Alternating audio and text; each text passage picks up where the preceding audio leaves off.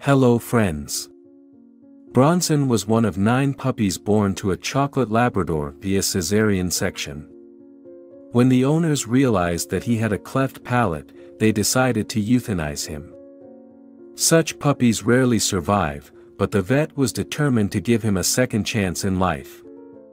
The veterinarian explains why: because of such a seemingly insignificant defect, puppies are often euthanized. Depending on the width of the slit, they have trouble sucking and they starve to death. She fed him through a feeding tube every 1 to 2 hours for a week and even took him to work with her. When it became clear that Bronson would survive, the vet just couldn't help but accept him. It's hard to judge her, looking at this charming creature.